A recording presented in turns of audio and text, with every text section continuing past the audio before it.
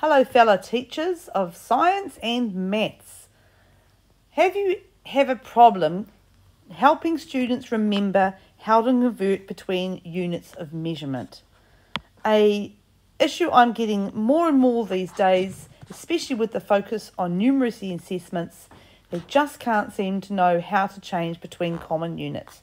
So what can we do to help along with that? And the really important question that I always get asked, do I divide or do I multiply?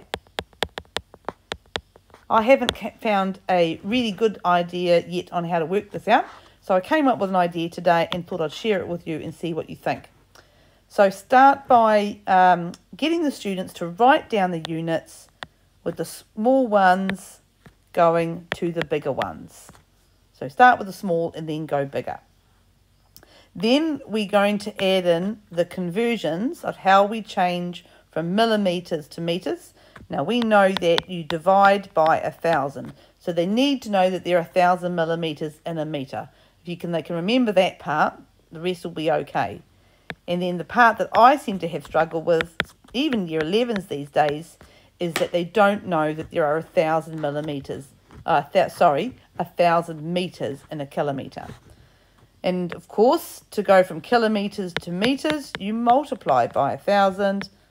To go from metres to millimetres, you multiply by 1,000. So you can draw grids like this, and of course, if you really wanted to, you can put centimetres in the middle and draw arrows in the middle as well. But I thought for this purposes of this, I'll keep it really simple. But you can draw conversion keys for this for any units. You can even have micrometers and picometers and nanometers, or you can do another one for mass, you can do another one for time. So you can do them for as many ones as you like. But I'm just going to put one on the screen while I continue my explanation. So they do have to remember that there are 1,000 metres in a millimetre. Sorry, there are 1,000 millimetres in a metre, and that there are 1,000 metres in a kilometre. The hard part, of course, is this bit here. How do I remember if I divide or multiply? So what can we do to help with that? So as you can see, when you go down from a large unit to a small unit, you multiply. Multiply when going down. Okay, and when you're going from a small unit to a larger unit, you divide. Okay, so far so good. Okay, so that's easy. Going from a smaller one to a larger one, I'm going to divide. And if I'm going from a larger one to a smaller one, I'm going to multiply. But how do you remember that? So can we come up with a memory trigger?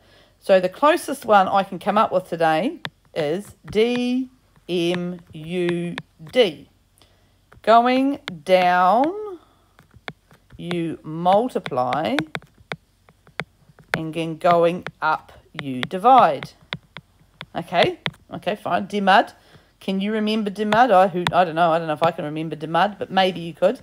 So, can we turn that into mnemonic? Well, I came up with one this afternoon. You might be able to come up with a better one, but give this one a try. I'm going to give this one a try on my students. Don't measure using drugs.